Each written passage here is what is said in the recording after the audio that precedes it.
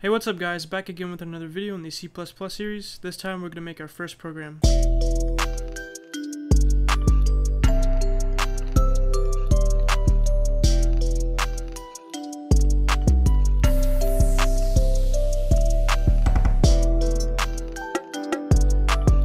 Alright guys, so like I said, we're going to be making our first program, which is basically what we did last episode, except we're not going to use a template this time, and I'm going to explain, basically each component of the program, right? So obviously if we're going to be making a program, we need to open up Visual Studio, so make sure you open it, and I'll give it a second to load. Oh, it's already done. Okay, so there we go. So now we can go ahead and create a new project here, and let's select empty project instead of console app or any of these options. Just select empty project so that we can have an empty project, right? Because we're going to make it ourselves this time, right? We're making our first project or program, really. So we're going to give it a name. We'll call it episode 2. I would recommend you call it whatever you want because it doesn't matter what you call it. You can call it episode 2 if you want to, but that's what I'm going to call mine, obviously, like I just said 2 seconds ago. But yeah, so I'm going to change the file location. So C++ projects. So basically what it's going to do, if I do select folder, meaning that it's going to set this as my file location, what that is going to do is whenever it makes the project, whenever I create the project, it's going to put a project folder of episode 2 inside of the projects folder to store all of the program files, basically. I hope that makes sense, but that's what it's going to do.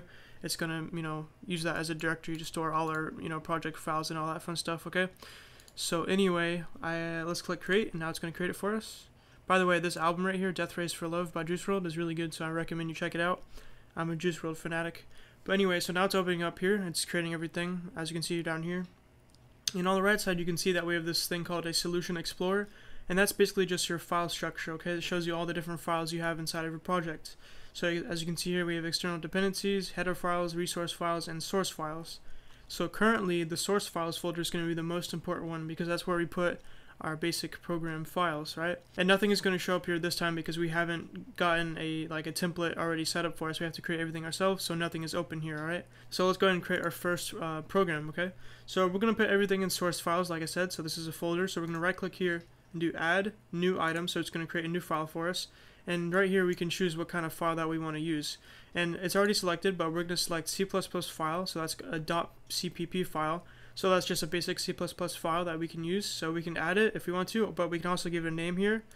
And we can call it whatever you want. You can just call it source if you want to, but I can call it, you can call it whatever you want. I'm not going to change it because I don't feel like it. I'm too lazy, but if you want to change it, you can go ahead and change it. So click add, and now it's going to add it to that folder for you. And so now we have our first program file. So now we can begin coding, right? So the first thing we want to do is have, on the first line is something like this, hashtag or hash, whatever you want to call it, #, include, and then space, and then after that you want IO stream, surrounded by these angle brackets, whatever they're called. So include IO stream, and what this is going to do basically is include the IO stream file, which is a separate file within C++ in our file that we're about to make here, okay? So don't worry about too much what this means yet. We're going to be learning much more about this in the future, but it's basically going to take another file and then include it inside this file, basically, okay? So that's what that's going to do, and it's going to allow us to do some special stuff like output other stuff, because IO actually stands for input and output. So it's going to allow us to output stuff for the console to the console, like we did last episode. We said hello world out into the console, if you remember that. But after that, on our next line of code, we're going to have something called using namespace STD. And don't worry, STD does not stand for sexually transmitted disease. It stands for standard, okay? And basically that's just going to make it so that your C++ program is going to be using, or this file at least, is going to be using the standard namespace within C++. You don't have to worry about what that means quite yet, but that's what it's going to use. It's going to make it so that you can automatically use the standard library namespace or whatever, okay? So don't worry about that yet. It's just some basic stuff that you want to have basically whenever you create a new program. So now after that, we're going to have some real code here, okay? This is code, obviously. It's code, but we're going to have some real code now, okay? So what we're going to do is create now our main function, and the main function is very important because every single program that you make in C++ has to have at least one main function in some file somewhere, because for your program to run, what it does is the compiler, which is the thing that runs your programs, it's going to look through your folder and find the main function. No matter where it is, it's going to try and find it, and that's where it runs the program, okay? It's going to find that main function and run the main function, which is going to run everything else within your program. So really the only thing that you need to remember is that the main function has to be included in every program. You need one main function in every program, okay? So let's go ahead and create it instead of talking, right? So we're going to do int main, and then it's going to have a opening and a closing parentheses right here, and that's basically what holds parameters, but we'll be learning about that later. And then now make a curly bracket here, and it's automatically going to generate a closing curly bracket, okay? So now once your cursor is inside of those two curly brackets, then you want to open it up and put some space in between. Doesn't matter how much space you put in between, but make some space, and then inside of here it's going to allow you to put all of your code, okay? Because like I said, your program looks for the main function to be able to run everything else within your program. If I say method instead of function, they're pretty much the same thing in terms of what they are, but method, function, same thing for me at least, because in Java they're called methods instead of functions. But anyway, yeah, inside of here we're going to start putting our code. So what we're going to do here is output a message to the console like we did last time, and we're going to do that with the cout message. So cout, well, we can call it command if you want to. It's not a command, but cout. So now we need to pass basically a message to cout, because the cout stands for the output stream, okay? It's an output stream that we can use to output messages to the output stream, which is going to be the console in this case, okay? So we need to give it a message to output, right? So we're going to use this thing here. It's called the put out sign. It's an operator. We'll be learning about this later. Do not worry. I know a lot of this is really new because I mean, at least if you haven't done this before, it's probably really new.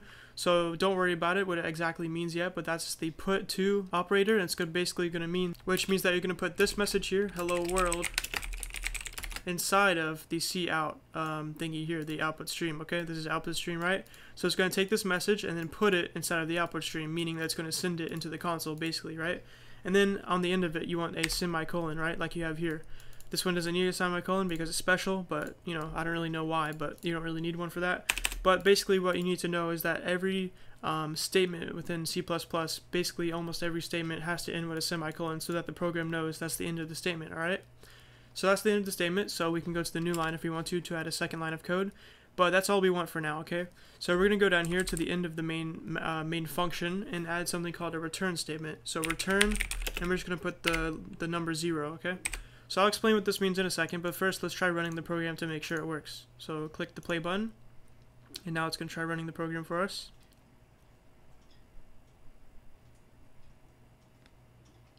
Okay, and this console pops up and it says hello world, and then it says blah blah blah blah blah, exited with code 0, which is what we put here. That's code 0, so it returns that to our system basically, and now we can close it by pressing any key.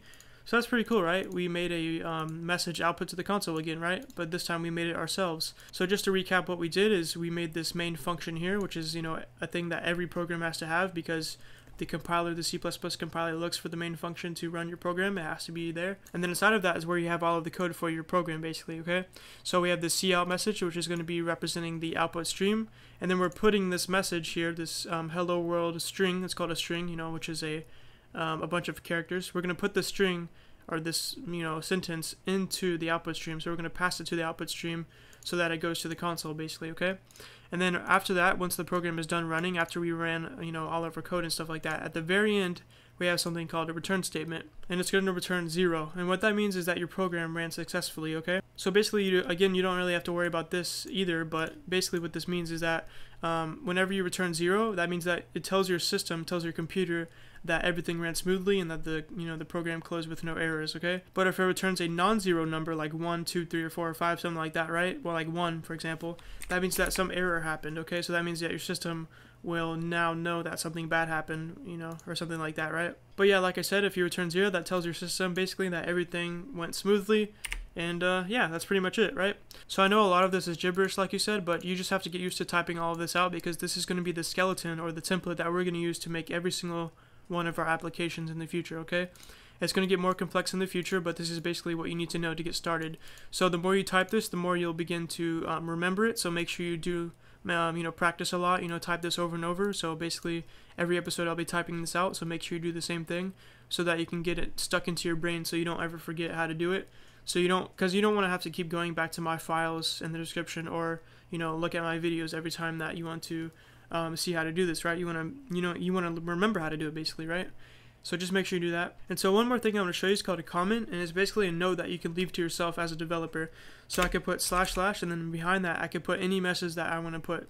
So I could say the main function is a function required by every program, right? And so this is a random message that I left for myself. It's not actually going to do anything. It's not going to affect our program at all, right? So if I was to move this down here on the end of this, I could say big booty, right? And if I click run here, it's not going to affect our program in any way, shape, or form, because what our compiler does, what C++ does, it ignores comments, right? Because comments are especially for developers to be able to remember stuff. So let's say you make a really complex program that, you know, does someone's taxes or something like that, right? At some point in the program, it's going to be so advanced that you want to leave messages for yourself to remind yourself in the future, or other developers, what the heck this piece of code does, right? Because each piece of code in a program is going to do different things, so sometimes you want to let your future self know what it means and stuff like that, right? Just an example, but that's what that would do, right? So yeah, I know I went kind of fast, but like I said, you don't really need to know basically what every aspect of this means. I did explain it for you in case you wanted to know, but you do not need to know every aspect of this at this point in time. Just basically what you really need to know is how to do it, how to create this, okay? Because like I said, we're going to be using this within every episode and with every program in the future, okay? But yeah, that's it. If you have any questions, you could ask a comment ask a question in the comment section below. I'll be glad to help you. Or we have a Discord link in the description too, so you can join our Discord, hang out with us, anything you want to do. Just make sure you do that. I love our Discord. We have 100 people in there so far. And besides that, we have all of the code from today's episode, and every future episode is going to be in the description below. So whenever you want to save something for future reference, in case you forget something, you can look in the code below and then click the link, and it'll take you to the code for this episode, and then you could check it out and bookmark it. So in case you forget something in the future, like I said, you can go back to it. So anyway, make sure you check that out. If you like this video, leave a like. If you want to see more, subscribe, and peace.